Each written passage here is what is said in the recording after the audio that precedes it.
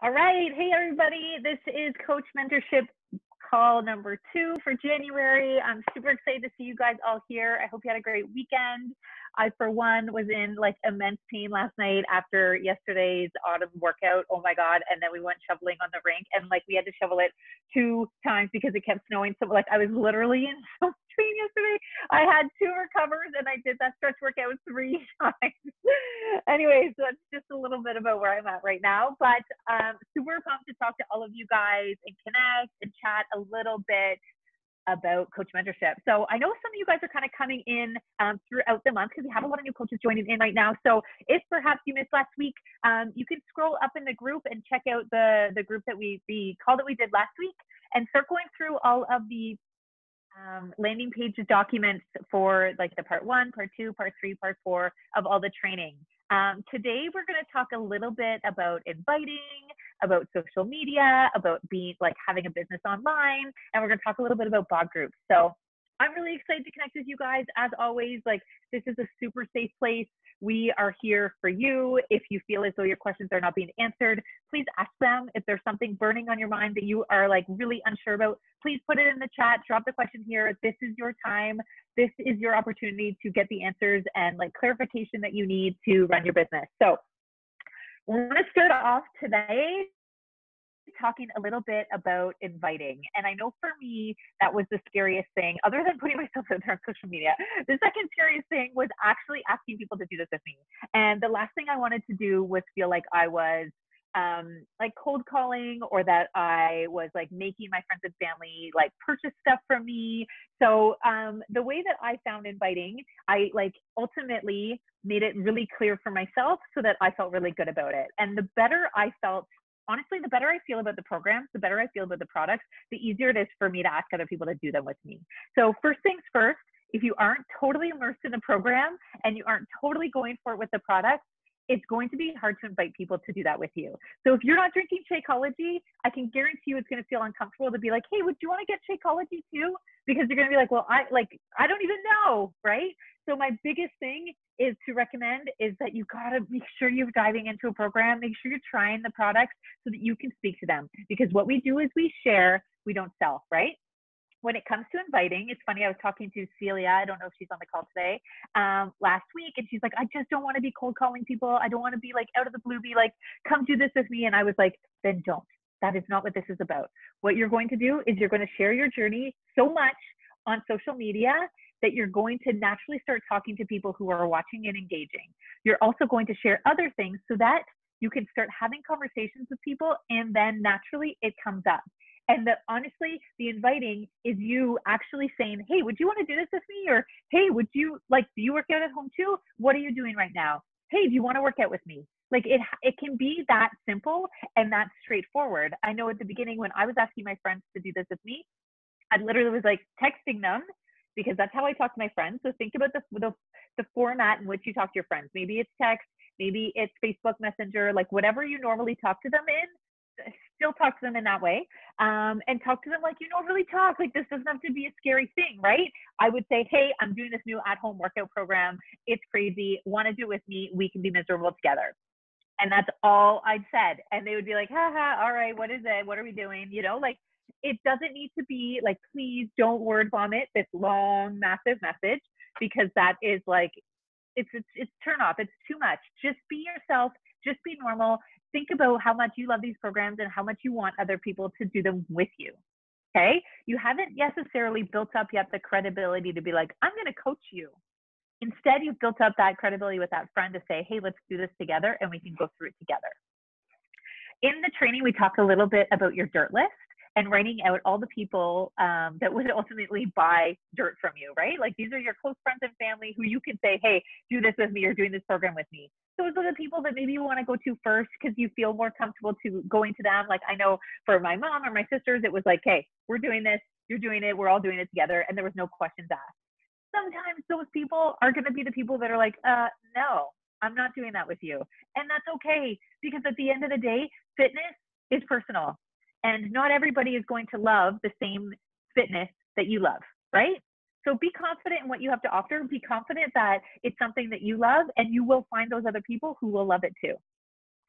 ultimately, this business and inviting people is all about your relationships with people and how you connect with people. So, like, on social media, on text, in person. I mean, I'm not seeing anybody in person right now, but generally, how you talk to people, how you connect with people, it's the same way as how you're going to invite them to do this with you.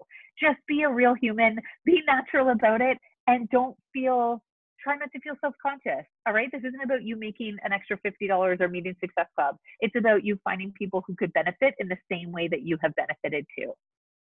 So, maybe, well, I just want to look at my notes here. Maybe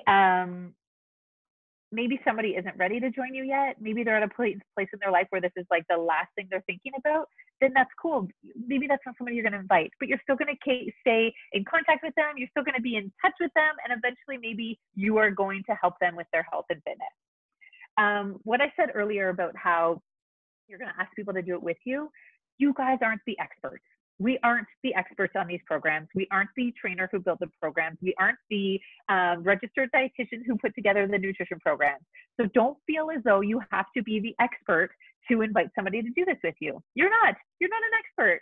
I'm not an expert. What you are is going to be an amazing cheerleader. You're going to be an amazing support system. You're going to be amazing accountability. And you are committed to this program just like they will be. And together you're going to go through it together. So be confident that you don't need to be the expert. You don't need to know all the red containers and yellow containers and green containers. You can look those up and together you guys can find these solutions, right? So be comfortable to ask people to do this with you because you're genuinely doing it together. And that's the key part. You can ask people to join you without being the expert. Make sure that your invites are straight to the point and simple and like not the word vomit. And then when somebody says yeah, sure, I'm interested. Tell me a little bit more about it. You don't need to then word vomit because you will turn somebody off. We have landing pages available if you want to use those where it's just like a page of information. And we can drop those in the chat maybe after this call, or Court, if you want to drop those in the chat now so people have them. But otherwise, it's you talking about your experience and keeping it as short and condensed as possible so you don't lose them. Maybe even asking them some questions about what they're doing right now or what's been working for them or what kind of fitness they normally like to do, or maybe during the pandemic, what have you been doing? Like have an open two-way conversation. So it's not you just dumping a bunch of information and then being like, whoa, that's more than I bargained for. Okay. Have a dialogue, ask a lot of questions, and then give them information as you go. This is one thing that's for me when I'm inviting, I always want to make sure I'm inviting them to something specific. And the more I have a plan laid out, the more confident I feel in my invite. So when I'm inviting somebody, I'm not just saying, I just say, do you want to work out with me? And then if they say yes, then I have something specific to go to. I say, awesome, we have a new group starting on Monday. Everybody's doing this program. This is what it's about. But if you don't have a plan, then it's like, oh God, what am I going to do now? So my best advice, guys, is to figure out your next plan. Maybe you're going to start a group and it's going to start in 2 weeks. Pick a date that you want to start. And then you can start inviting people to that group and you can say, hey, me and so-and-so are doing this. Do you want to do it with us? I have 2 other women doing it with us. Do you want to do it with us? What I recommend, because I know that people sometimes look at our Facebook group or look at the other communities with all these big like graphics and branding and stuff. It doesn't need to be that fancy. It doesn't need to be that elaborate, especially at the beginning. What's so cool now is that Beachbody has created a platform for us to use. And for new coaches, it's so easy to get started. So what I'm doing, I know Courtney and I know a lot of the coaches now are really transitioning from Facebook to BOD groups.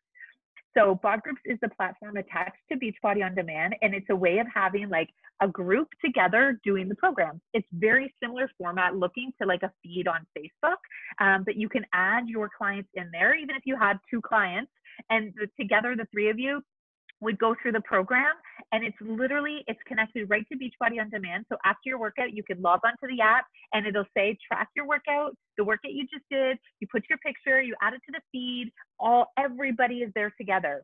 You don't need to have a big banner or graphic. They provide all of that for you. It's super easy to get started. All you have to do is do it on your computer or laptop. Like you can't do this part on the app.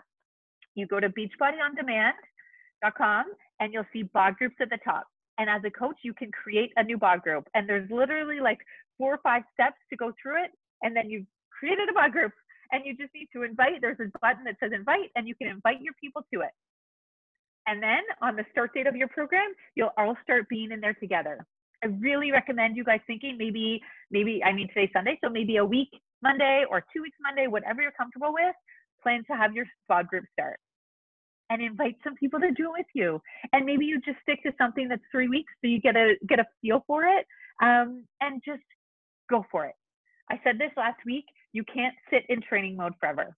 And in fact, in this business, it is you learn way more by doing than by sitting here and listening to me talk.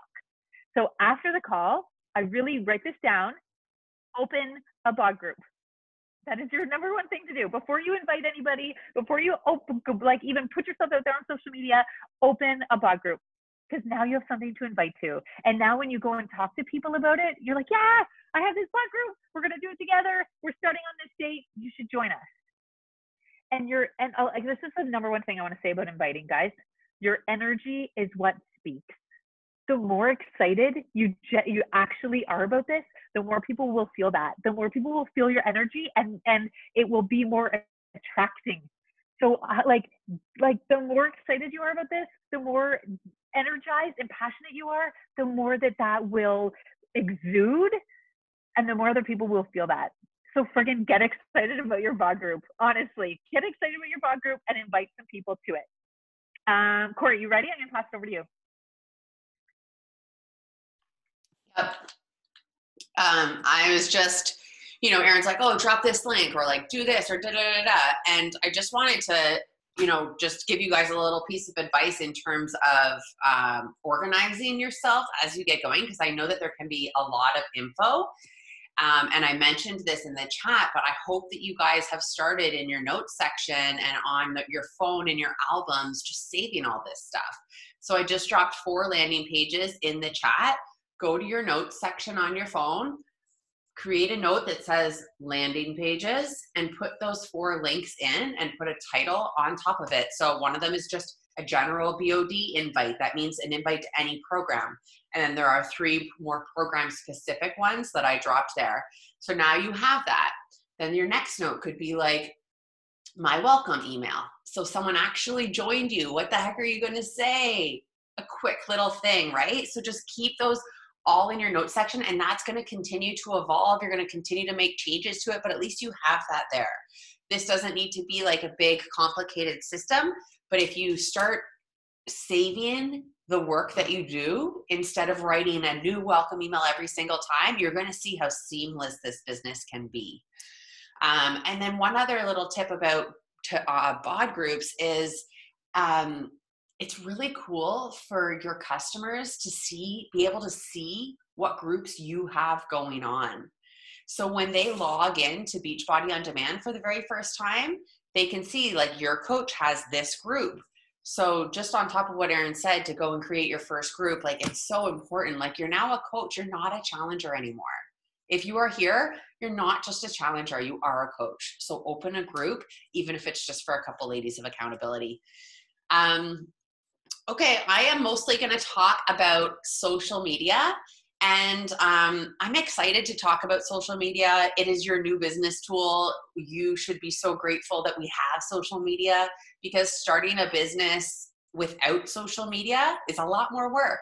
It's a lot more work and a lot more money to advertise a brand new business without social media. So you have this completely free platform to now advertise your business and build momentum with your business, build trust, add viewership, like an audience. So I want you to sort of flip your mindset into like, because I know that there's going to be people feeling like this, like, I don't know what to post. Like why would anyone care about me? Like people are probably rolling their eyes about me, like all the things.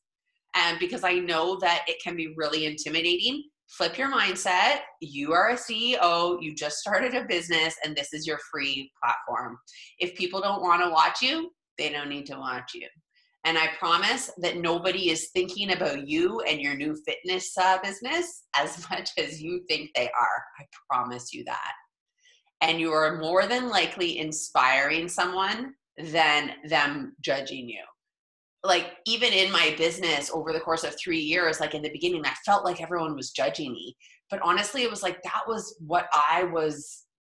what I thought people were doing. Like, there weren't a lot of people sitting at home judging my new business venture or my mission to get healthy and fit, right? So take a step back and just see this as a new business tool that is completely free, that you're going to try to get better at, because the only way you're going to get better at social media is by being on social media, by using the platform, by playing around with all the different tools in your stories, and putting yourself out there. I hope by now, most of you guys have done a coming out post. We talked about it last week. If you haven't, it's time to roll, ladies. It's time to do it, because you're just sitting in training mode. You're taking in all the things and you're psyching yourself out if you haven't started to share your journey, and if you haven't been a little bit more upfront about what you're doing. I will never forget, like a month and a half into me sharing on social media, one of my best friends said to me, she's like, "So are you a Beachbody coach?" And I was like, oh my God, like if my best friend doesn't even know, like no one knows, you know? And I thought I was just like I don't know what I thought I was doing, but I wasn't being clear.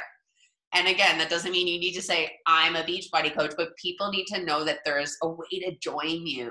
People need to know that you have an offering, that you have a group starting, that anything, that there's a way for them to participate, that you're not just doing this to share your journey. Consistency is now your job. There are a couple different types of coaches that start. There are the ones, and again, this is going to depend. If you are just doing this as a hobby, then this might not apply to you as much. But if you want to build a business, and even if you're the person that's like, I'm going to see how it goes, but like deep down in your heart, you know, like, I'd love to kill this, it's time to be consistent. And it's time to show up every single freaking day with no excuses. You know, if you have COVID, you're showing up. If something really terrible happens in your life, you're showing up. Like, because your new business is about sharing your own personal journey with these programs and products. And honestly, I'll tell you that these programs and products are going to get you through a lot of different things in your life. So when something happens in your life, it's not time to like, I need to take a break. It's time to lean in, and it's time to show up. This is really where the excuses come out, I think, with a lot of new coaches. And we are here to remind you again, just like we did in the first call, like, there's no sorries in this. This is your business, and you now get to treat it how you like. But the entire goal of you showing up on social media is for the people watching you to know, like, and trust you. So you have a leg up right now, most of you, that everyone following you pretty much knows you already, right?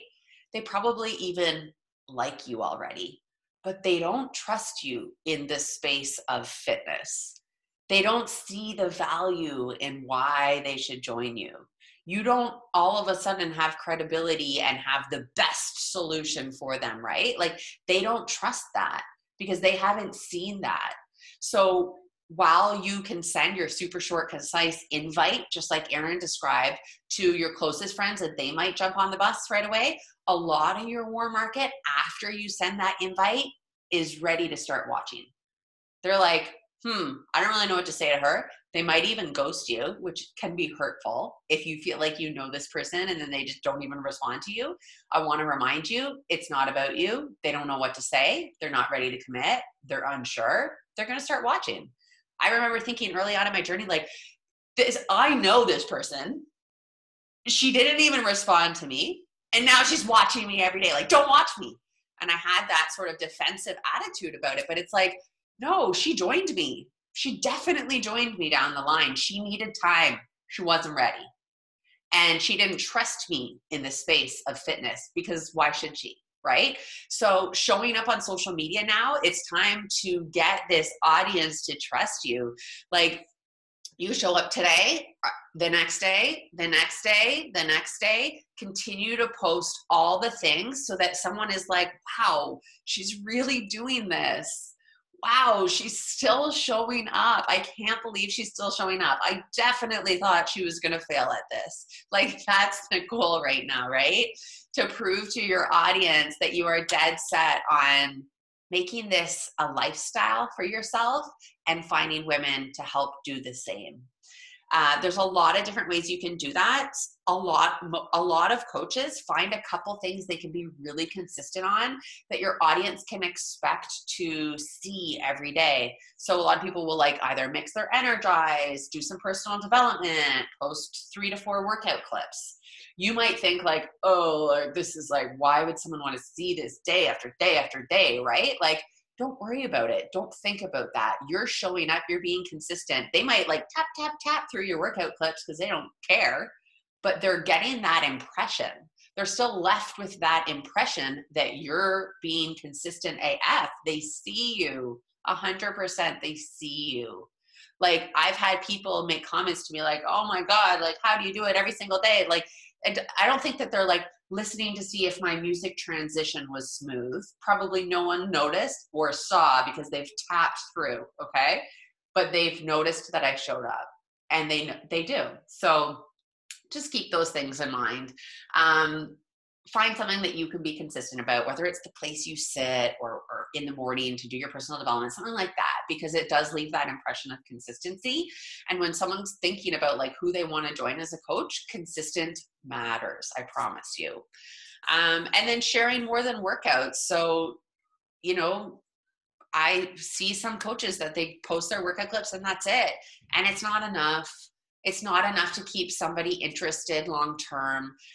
You're a little bit of a character on social media, right? Like, people need to either receive value from you or be interested in what you're sharing, something. Like, guys, if I don't know if you saw, like, in our fitness group today, I posted like, what's your favorite at-home activity, right? And a bunch of women are sharing like just great things they're doing with their kids or activities or whatever. Like, maybe share a list of that. Maybe pick one and showcase it on your social next week. Like, give value to the people that are at home and bored and struggling. Like, find anything. Like, I used to say that, like, and I still feel that this job actually kind of made me a better mom and a better housewife because I was doing things for the gram.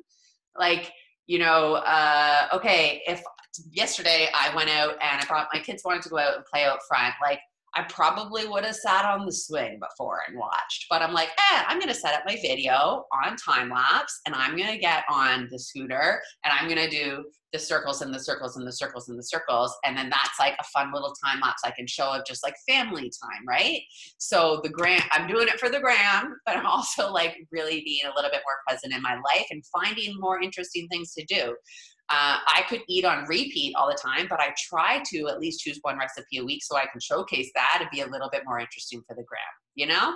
So start to think of some of those things that you want to share outside your workout clips. And if you are a super like organized person and you need to plan it out, then plan it out. Put Monday to Sunday, decide how many times a week you want to post. Honestly, if someone were to ask me what I think is the best, I would say like 3 to 4 times a week. Don't go and like count my grid. Sometimes I don't even make that. Sometimes I post more than that, but like that would be an amazing goal. And you might think like that's a lot because you're used to posting like once every 2 or 3 weeks, but that's part of stepping into this business and showing people like, I'm here and I'm taking this seriously. Because it's like post after post after post after post, and they're going to be like, oh my God.